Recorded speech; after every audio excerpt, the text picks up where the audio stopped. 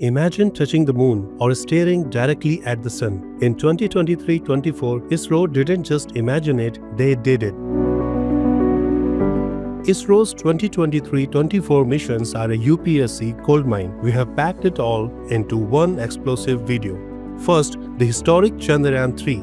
August 2023 witnessed a moment of national pride as India successfully landed on the moon's challenging South Polar region. This mission wasn't just a landing, it was a testament of India's engineering prowess and scientific ambition.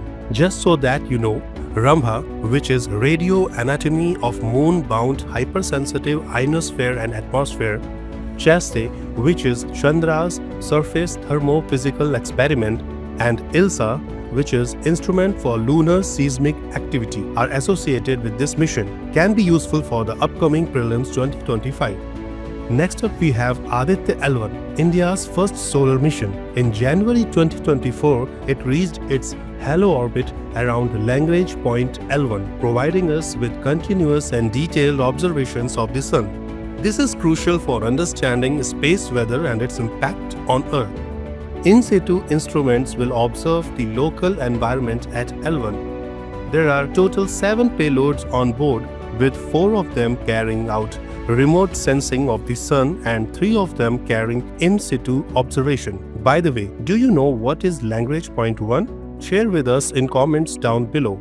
January 2024 also saw the launch of XPoSat, the X-ray polarimeter satellite. This mission is unlocking the secrets of universe by studying the polarization of X-ray emissions from celestial sources like black holes and neutron stars.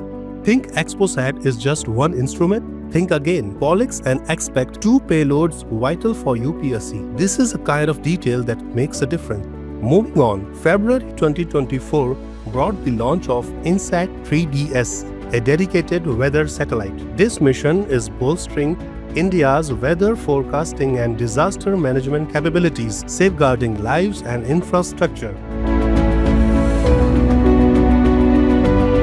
This is a satellite that's both a weather forecaster and a distress beacon. What is the difference between INSAT 3D and NAVIC mission? Now let's take a look at ISRO's Reusable Launch Vehicle Autonomous Landing Experiment, or RLV-LEX. This mission simulates the approach and landing interface and high-speed landing conditions for a vehicle returning from space, which will reaffirm ISRO's expertise in acquiring the most critical technologies required for the development of a reusable launch vehicle. Multi-sensor fusion, autonomous landing, and reused flight systems. This ISRO mission is a masterclass in cutting-edge tech.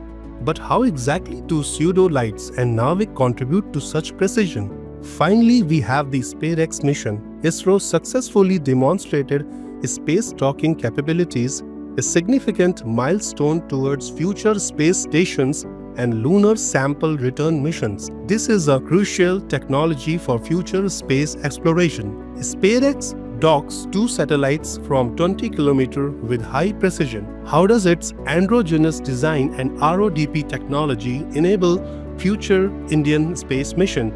These missions demonstrate ISRO's commitment to cutting-edge research and technological advancement. Wow, you made it to the end. That's awesome. If you loved this ISRO mission breakdown, subscribe to Next IAS YouTube channel and drop a rocket emoji below.